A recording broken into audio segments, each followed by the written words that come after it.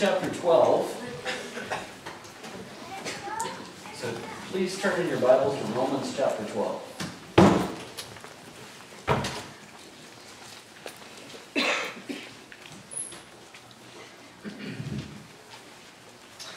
Therefore, I urge you, brothers and sisters, in view of God's mercy, to offer your bodies as a living sacrifice, holy and pleasing to God. This is your true and proper worship. Do not conform to the pattern of this world, but be transformed by the renewing of your mind. Then you'll be able to test and approve what God's will is, His good, pleasing, and perfect will. For by the grace given me, I say to every one of you, do not think of yourself more highly than you ought, but rather think of yourself with sober judgment, in accordance with the faith that God has distributed to each of you. For just as each of us has one body with many members, and these members do not all have the same function, so in Christ, we, though many, form one body, and each member belongs to all the others. We have different gifts according to the grace given to each of us. If it's serving, then serve. If it's teaching, then teach. If it's to encourage, then give encouragement. If it's giving, then give generously. If it's to lead, do it diligently. If it's to show mercy, do it cheerfully. Some things just go better together. Is this not true? A few examples. Crackers and cheese. They just go better together. Or hamburgers and fries, or pancakes and syrup, or better yet, Oreos and milk. How about that? What's a hot dog without a bun? And what's bread without butter? And what is pie without ice cream? Spaghetti without meatballs. They're just better together. Chips and salsa. Chips are just horrible. You don't have salsa in it. Eggs, bacon. Or, while we're on that track, how about some toast, some bacon, some lettuce, and tomato. Good BLT, especially when those tomatoes are fresh. Oh, so good. Better together. Ice cream. I know, you're getting hungry. The good news this morning is we have food, and so it won't be long until we eat it. Ice cream in the cone, you know. Salt and pepper. You can just go on and on. There's just all kinds of these things that you put them together, and it's just better than they would be all by themselves. And, you know, I grew up thinking about these things that go together, and I was thinking about, how about green eggs and ham? Maybe not. Some things maybe don't belong together, and I just saw this cartoon, actually. I do not like green prunes and bran. I do not like them, Sam, I am. The later years. Some things just don't belong together very well. Now, when it comes to spiritual, what we've been talking about this last couple of weeks, that we find rest in our relationship with Christ when we employ these spiritual disciplines, these wonderful things that help us to experience the grace of God in greater measure and to grow, because grace trains us in obedience and walking in, to say no to sin and to do the things that we're called to do. Titus 2, as we have looked at numerous times. We find that Jesus calls us to find rest in taking up the yoke, which is a yoke of discipline, by which we learn to walk with Him each step of the way. Most of them are probably solitary disciplines. They're things we do by ourselves, like prayer, or reading the Scripture, or finding a quiet place out in the woods someplace, or taking a retreat. I mean, there's all kinds of these spiritual disciplines which call us to just be by ourselves, with just us and the Lord.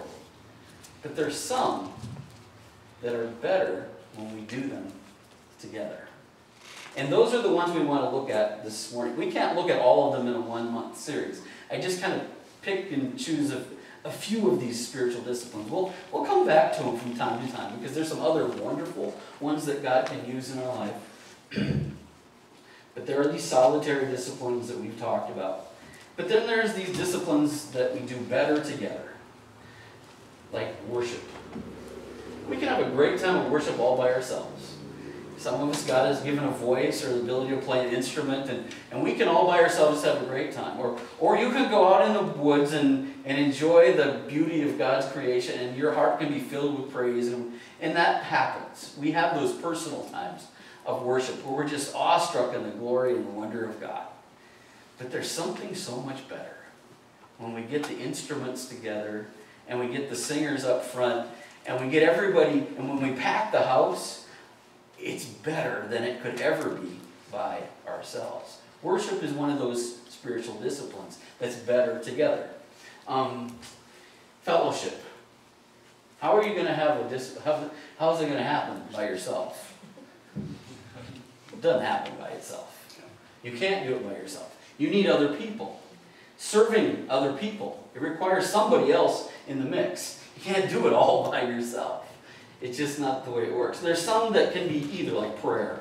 Because we can pray together, and that's very powerful, or we can pray by ourselves. Fasting is another one. Sometimes a whole group of people will fast at the same time.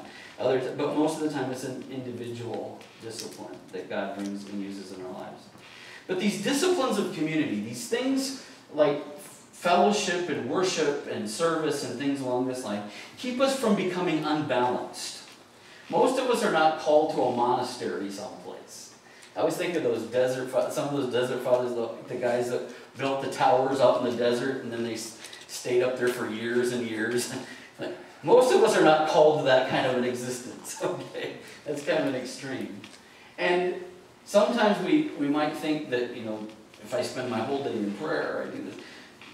Well, these community disciplines kind of bring us back to reality and help us to root what we're doing in everyday life. Because that's really what it's all about. Discipleship, learning to take on the yoke, is about how do we live this life in the everyday, especially when things are difficult for us. How do we live our life in the yoke with Jesus when we're dealing with things in our marriage or our family, or things go wrong with our health or somebody in our family? How do we walk when in the everyday stuff of life? And the wonderful part is, not only do we put the yoke on that yokes us to Jesus, who carries the weight, but he also gives us each other. And we, the body of Christ, become those who come around and help us when we're going through the tough times. We rejoice with those that are rejoicing. We weep with those who are weeping. We utilize the gifts that God has given us. And by so doing, we strengthen each other. We lift each other up. We encourage each other. And we help each other along that narrow path that Jesus takes us. So these disciplines of community keep us from becoming unbalanced. They root our spiritual lives in everyday reality. They enable us to find our way in the tough stuff of life. I just want to mention briefly a couple of these. The most obvious one is fellowship, where we grow through our life together. I told you that Jesus did these things, right? And it's true. Jesus, from eternity past, has always had fellowship. God, the Father, Son, and Holy Spirit have lived in fellowship, and they always will live in fellowship with one another. The very nature of their being and existence is that there's an eternal fellowship that's going on. But even when Jesus was incarnate in human flesh, and he came and he walked as a man, who was he spending time with? There was a group of 12 that he called to spend time with him, to go with him everywhere he went, pretty much. Now, occasionally he'd go off into solitary places, or go up the mountain, or he'd decide to send him out on the boat, and then he'd come walking on the water and scare him. But most of the time, he was with this group of 12 people. He had this deep earthly fellowship with them. And then there was the inner circle. Like when he went to pray, sometimes he let Peter, James, and John come along. Or when the transfiguration took place, when they were being shown his glory, there was just the inner circle who were able to be a part of that. And so it is in our lives. There are some spiritual friendships that we have that are closer than others. There's going to be some people that we relate to on a deeper level than other people. We can't relate to everybody at a deep level. We just aren't equipped to do it. We're human beings. and we're not able to do that. But we can have a few really close spiritual friends who come alongside us and encourage us and help us along the way especially. And then there should be a group of others that we have significant relationship with. And then there will be others where we know who they are and we greet them, but they aren't so much a part of our life on a regular basis. And you have a lot of those on Sunday morning. You might know who they are, you might say hi to them. You might not know what their name is.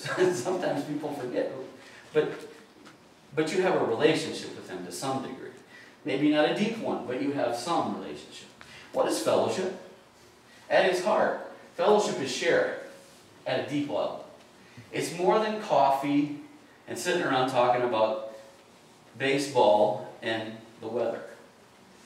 Now, sometimes small talk will get you there. It's okay to have some small talk, but you want to get deeper than that. You want to be able to share, to be more vulnerable and to share what's going on in your heart, what's going on in your life, in the everyday reality.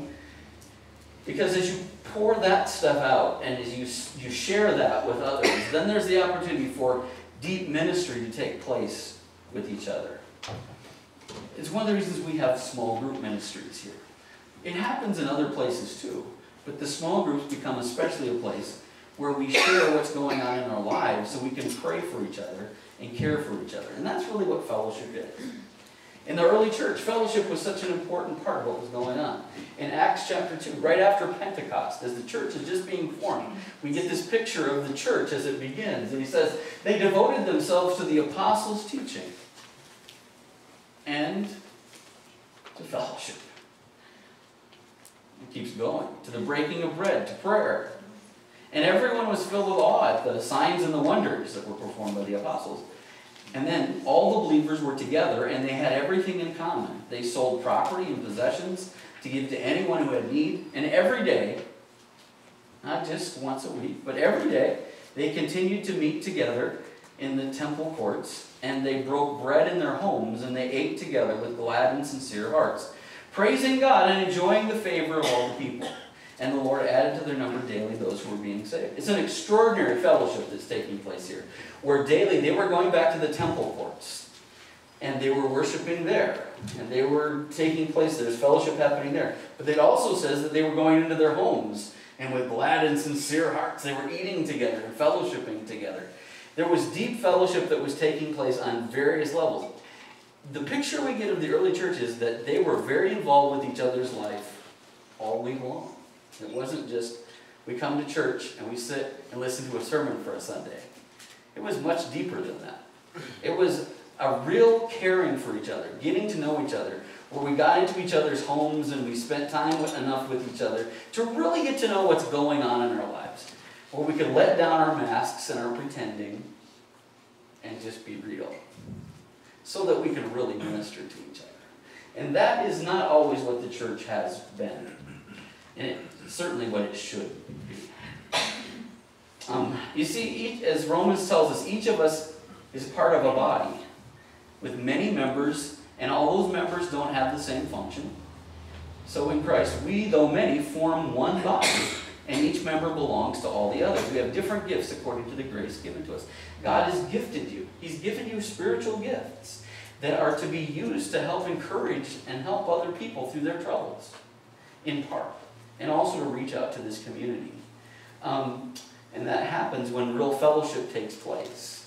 When we talk at a deep level, when we find out and we know what's going on in each other's lives, then we're able to care for, encourage, teach, admonish, pray for one another. See, fellowship is all about the one another's of Scripture. At the heart of it is love. Love one another. That's the one that's mentioned the most. And it's not just love like I love chocolate cake.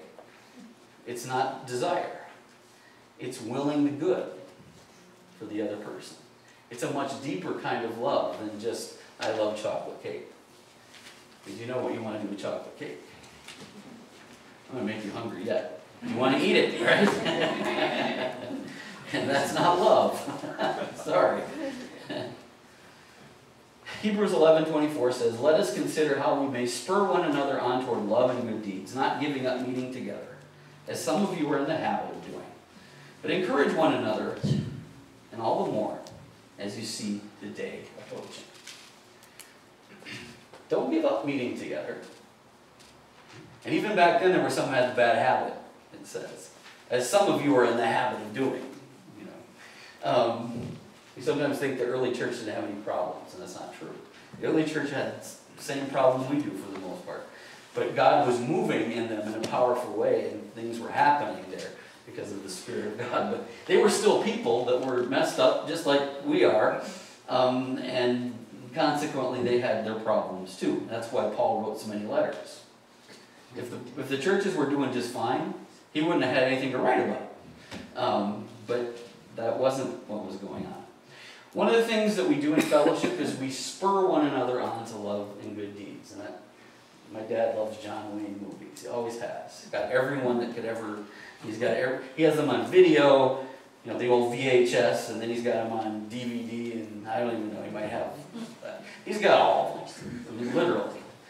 And so when I think about spurs, I always think about John Wayne. You know, spurring is a kind of encouragement. That isn't always pleasant, is it? It is an encouragement, let me tell you, but it's not exactly the most fun kind of encouragement. And this is what happens in fellowship. As we teach and admonish one another, as we love one another, as we forbear with one another, as we are patient with one another, as we care for one another, as we pray for one another, as we share with one another, sometimes we bump up against each other. And sometimes that's a hard thing. Sometimes some of us have sharper elbows than others, and some of us have louder voices than others.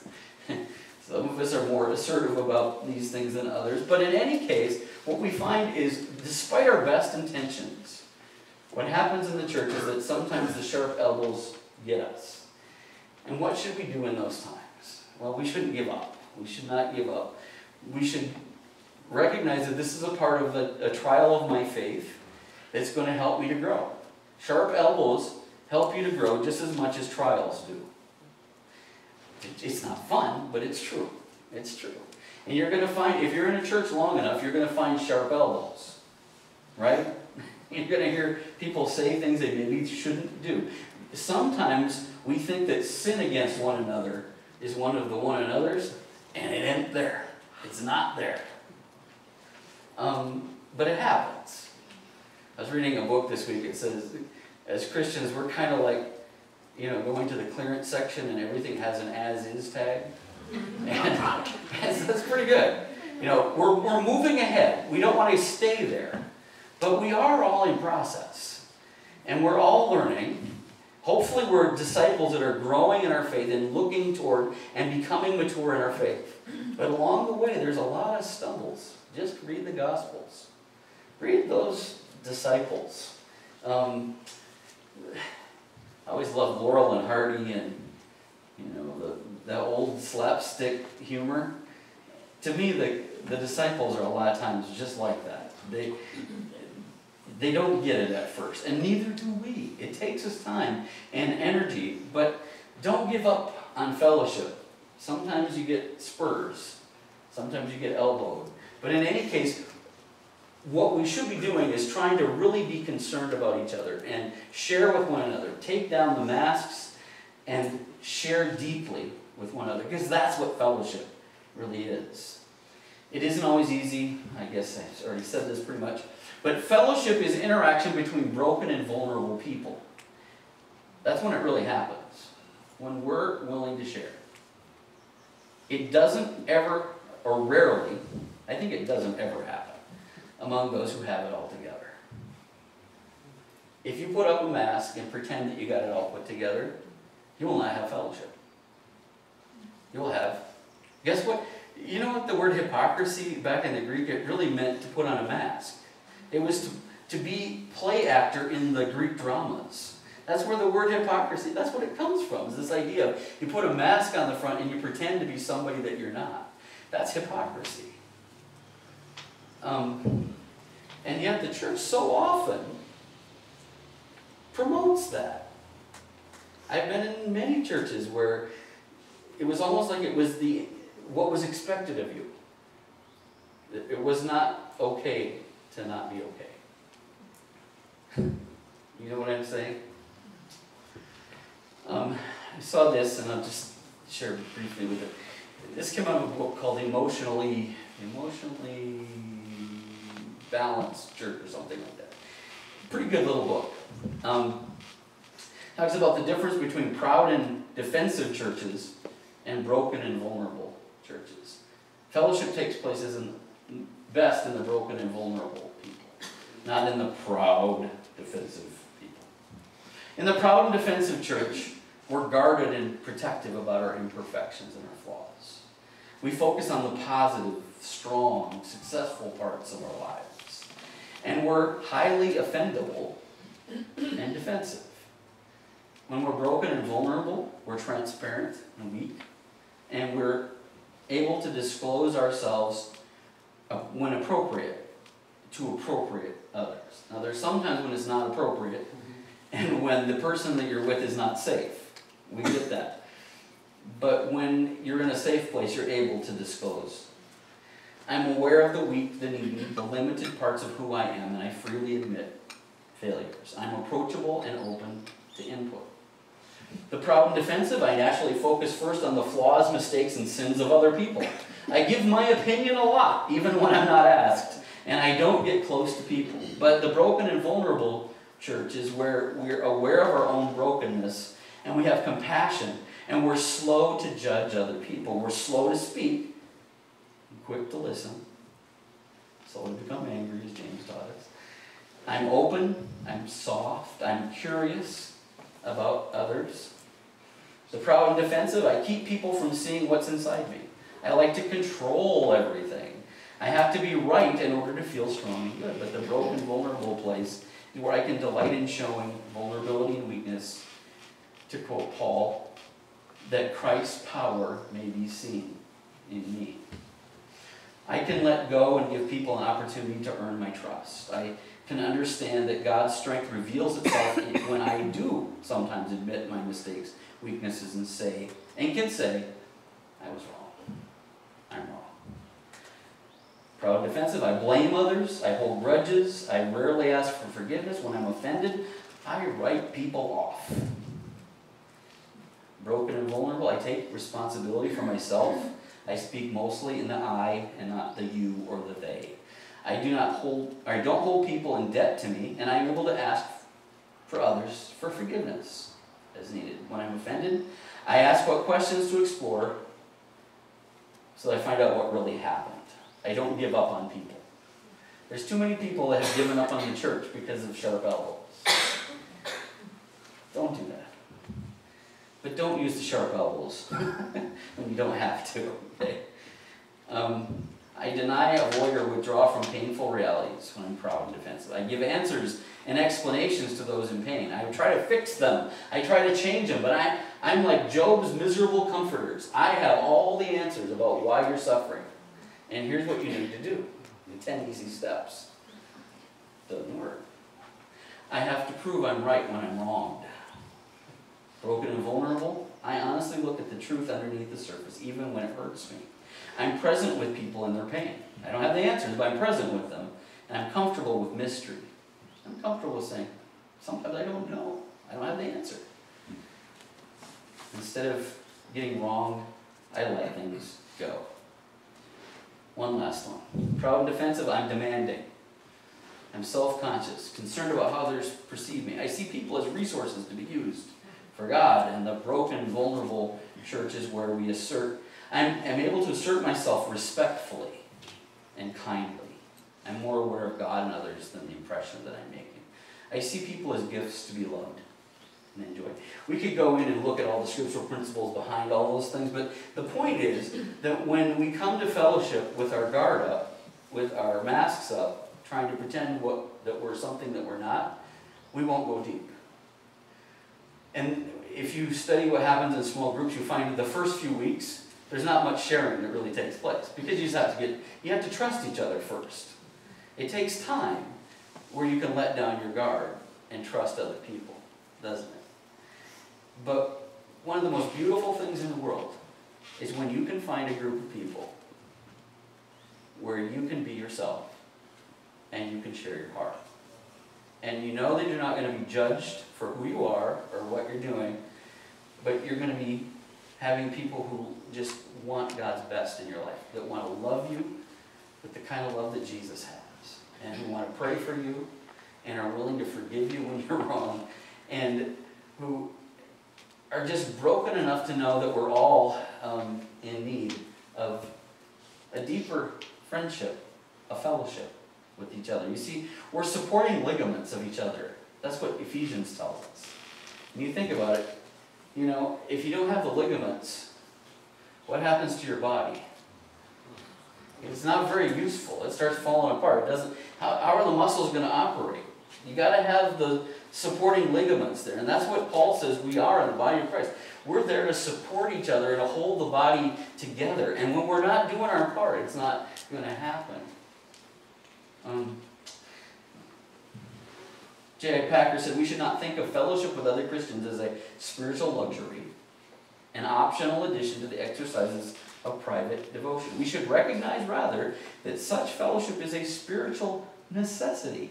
For God has made us in such a way that our fellowship with Himself is fed by our fellowship with fellow Christians, and requires to be so fed constantly for its own deepening and enrichment. Your spiritual walk, your personal walk with God, he says, isn't enough. It has to be amplified by relationship with other people.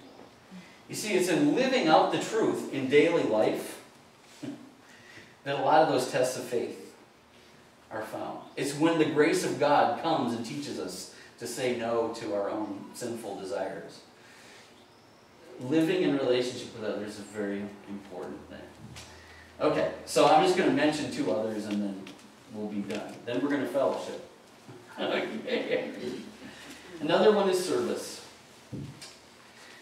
We grow by finding and using our gifts in service to others in the body and in the community. Jesus said, "For even the Son of Man did not come to be served, but to serve, and to give His life as a ransom for many."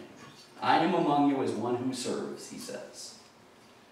He showed it in the foot washing. And he demonstrated it completely in the cross. And Jesus says, whoever wants to be first must be last of all and be servant of all. One very powerful spiritual discipline is seeing a need and meeting the need. Seeing a need and meeting it. Living humbly enough to be able to see where other people are hurting and do something about it that's within our means to do. The other fascinating thing about that is we often, in doing so, find our spiritual gifts. There's all kinds of ways of looking at spiritual gifts and how to find them, but I love this little quote. In the New Testament, we don't find our gift through self-examination and introspection and then find ways to express it. Instead, we love one another. We serve one another. We help one another. And in so doing, we see how God has equipped us to do so. Want to find out what your spiritual gift is? See a need. Meet the need. And sometimes you'll sense that God is working through you. He gave you an ability to do something that maybe wasn't natural for you to do. You might be surprised sometimes how He moves and works on us as the spiritual gifts are expressed in service. Let's keep moving. One other last one. And that's worship. Jesus was a worshiper, and He calls us to be worshipers. He says the Father is seeking worshipers. Remember His interaction in John. He demonstrates it in His life. The church in its early days clearly did that. Worship, as you might remember, is the what? The active, awe-filled, adoring celebration of God, in which we respond to His glory by declaring His worth through praise for who He is and thanksgiving for what He's done, and through obedience and service because of what He says in His Word. And remember, worship doesn't end when the service ends. You take the Word as it's been preached and you apply it to your life and you go live it out, because that's the response. Worship is in essence a response. Whether it's singing or listening to the Scripture, but it really becomes worship when we begin to live it out in obedience to Christ. There is a balance between the personal and the corporate. And we need both. And very importantly, we need each other. Each of us carries our own load-taking responsibility. Galatians 6 wish I had time to do this, but brothers and sisters, if someone is caught in a sin, you who live by the Spirit should restore that person gently. But watch yourselves, or you may be also tempted. Listen, carry each other's burdens, and in this way you'll fulfill the law of Christ. But if anyone thinks they're something when they're not, they deceive themselves, and each one should test their own actions. Then they can take pride in themselves alone without comparing themselves to someone else, for each one should carry their own load. Do you see that there's something funny going on there? You're supposed to carry each other's burdens and carry your own load. Now, how do you work that out? You have to think about it a little bit. There's some things that you have to do. You're responsible for your attitude, and you're responsible for your own growth. But when you see somebody in need, you're also responsible to help them carry the burden. So there's things that we need to do and we're responsible for, but we also need each other. And we're supposed to be there for each other. And these corporate disciplines enable us to find that balance of our own personal time with God and then working that out into our own life. So each of us carries our own load, taking responsibility, right attitudes. We shouldn't be filled with pride, as it says here. We should be filled with love. Yet we're to carry each other's burdens, helping each other through times of trial and temptation with the aim of restoring them gently in the manner of Jesus.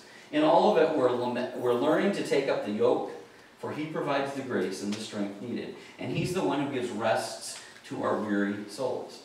When it comes to spiritual maturity, there are no superstars without people around them.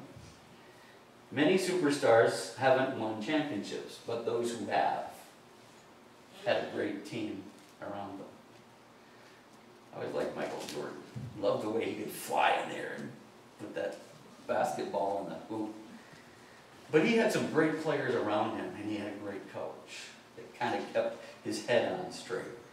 And there's a lot of people who were very talented and who've been drafted at higher numbers than he was, who were thought maybe they would be great superstars, and maybe they played that way, but they didn't play as a team, and they didn't win championships. It's the same way in our spiritual walk. You can't be a lone ranger. Even the Lone Ranger had Tonto. And a horse. Silver, the horse. So, he wasn't all by himself. And we can't be either. We need to prioritize our spiritual lives, our walk with God, our time in the Word, and our time in prayer. We need that so desperately if we're going to grow. But we need each other, too, when we're going through the tough times, especially. And some of you are going through tough times right now. And you know how much you need your brothers and sisters to seriously care and love and pray. And not just to say it, but to follow through on it. We all have this deep need for connection to one another and for a deeper connection that will help us to grow in our relationship with God. There's a definite connection between our fellowship with each other and our fellowship with God. Read 1 John and you'll see that to be true. We're better together. I was thinking about the yoke. Jesus says we put on the yoke, and there's rest that's found in the yoke. But get this. There's not just me and Jesus in the yoke. We're like a team of horses, all tied up together. Jesus is up there at the front. He's leading the way, and he's providing the bulk of the strength. But he also gives us each other. We're also tied in together to those, especially those closest to us. And they're there to help us move ahead and go through the tough times as well. Jesus is there, and he says to us in closing, "Come to me, all you who are weary, burdened, and I will give you rest. Take my yoke upon you and learn from me, For I am gentle, I am humble in heart, and you will find rest for your souls. Let's pray. Lord,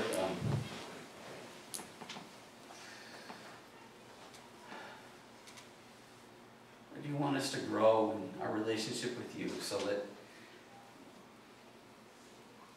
we become those people who've grown in maturity and more into the likeness of Jesus.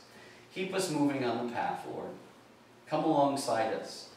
Help us to put on these yokes that provide discipline in our lives, that root out the selfishness and root out the old self-life in us, and enable us, Lord, to walk in your strength and your power. As you come alongside of us, and by your grace, you teach us to say no to sin, and you make us zealous to do what is good. Teach us how to do that in our personal lives. May we carry our own load in making sure that we take responsibility for that. But also, Lord, let us help each other bear the load. Because that's why we're here. We are supporting ligaments. And we're gifted not so that we look impressive, but so that we can help each other. So, Lord, if there have been those who've been hurt by pointy elbows, may they find ability to move beyond that and forgive and not give up. But let us encourage each other, and all the more as we see the day approaching. I pray in Jesus' name. We're going to go to the Lord's table in these next moments, and I just want to maybe just take a moment of quietness as the elders come to serve, and prepare your heart for this time as we come into His presence, and remember His death on the cross for us. Let's just take a moment of quietness.